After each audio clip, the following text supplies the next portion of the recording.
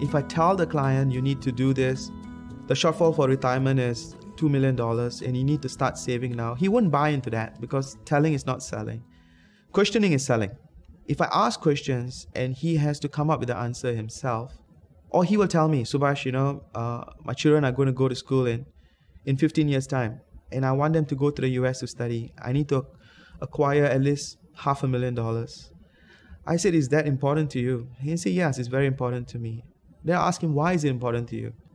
And he gave a whole bunch of reasons. Because I never had the opportunity, I want to give it to my children. So these are what we call hot buttons. So I know he is emotionally connected to his future.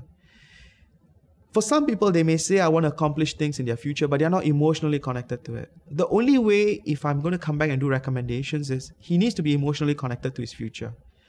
So if I can get him emotionally connected, then when I come back and give him a solution, here, this is how you can acquire $500,000 by setting aside this amount of money, and this will ensure your children get the education that you would like them to have, then closing or the recommendation goes very smoothly. Instead of me just showing him a product. The only way I can get clients emotionally connected is I need to ask him a lot of questions about his future. Why is retirement important to him? Why is providing a good education for his children important to him? And I get him emotionally connected to it.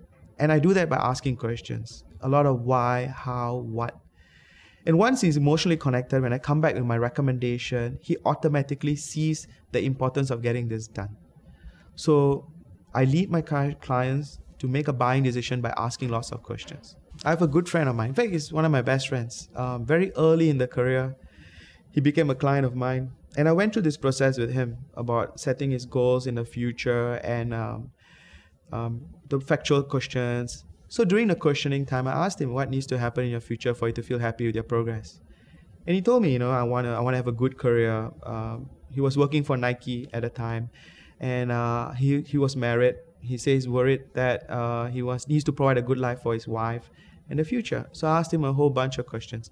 He didn't see the need for getting critical illness cover and hospitalization cover. But after I asked him a bunch of questions, he realized that if he ever gets critical illness, it's going to impact his career and it's going to impact his family life. So he said, okay, fine, I'll go ahead and get the cover.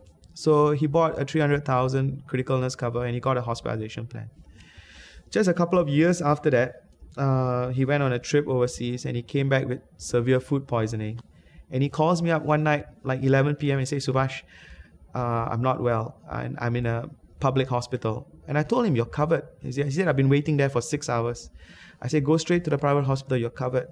So he went there and they diagnosed him with aplastic anemia. And it's one of the critical illness.